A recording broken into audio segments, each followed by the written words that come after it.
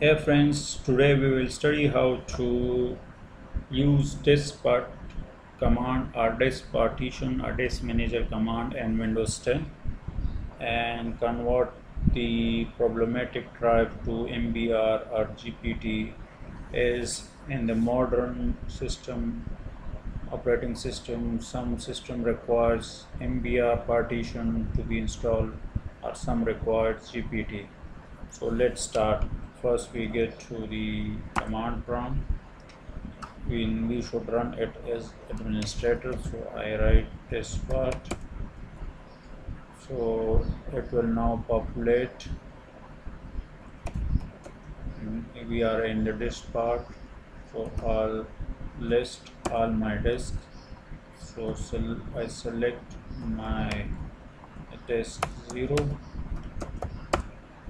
So now I'll list partitions. List partition. Here we can see we can select a partition. So now we can list the volume, and also we can list convert to GPT or MBR.